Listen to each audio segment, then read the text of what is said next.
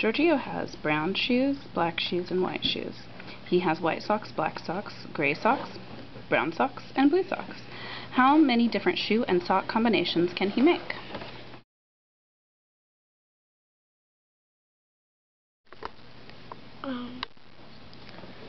I drew 3 circles for black, brown, and white for the shoes, and I drew 5 lines out for the socks, and the brown, white, black, gray, blue socks, and I counted all the lines and it was 15.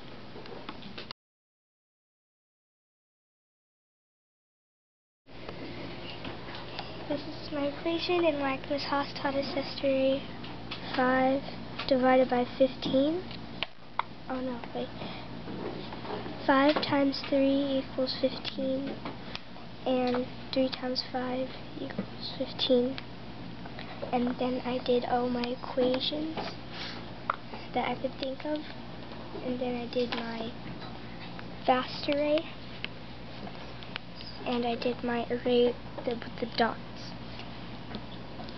And the answer would be 15 shoe and sock combinations. No apostrophe.